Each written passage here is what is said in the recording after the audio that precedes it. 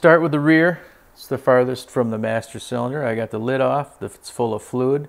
I want to gravity bleed this, so I'll just open this bleeder up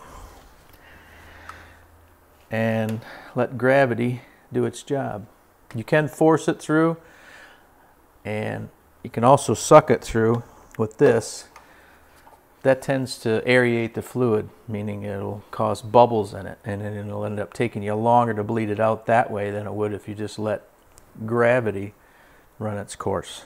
All right, now that we've gravity bled this, I have an assistant in the car that is going to manually pump the brake pedal 3 times. I'm going to open the bleeder, starting with the inside rear, and we're at the right rear, the furthest away from the master cylinder. And we're going to bleed this caliper until I see no air in the line. All right, Cass, go ahead and pump it 3 times. And then hold it. Holding. Crack it open. Some air bubbles. You can't hardly see it. I can. Is it down? All right, let it up. 3 times again. And hold.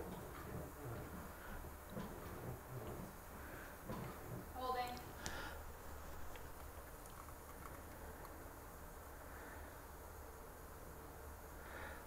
Okay, let it up.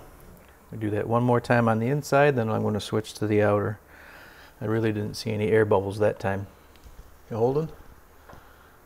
Pumping. You want me to pump? Yeah. Holding.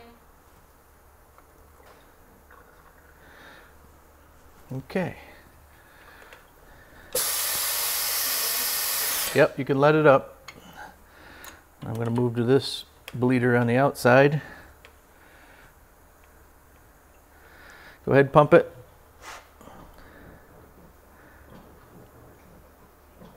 Holding.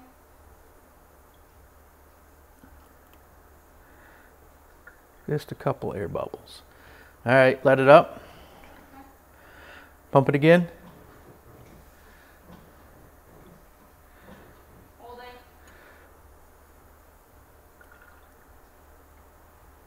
That looks good. Okay, you can let it up. Do this to all 4 corners, starting with the right rear, right front, left front.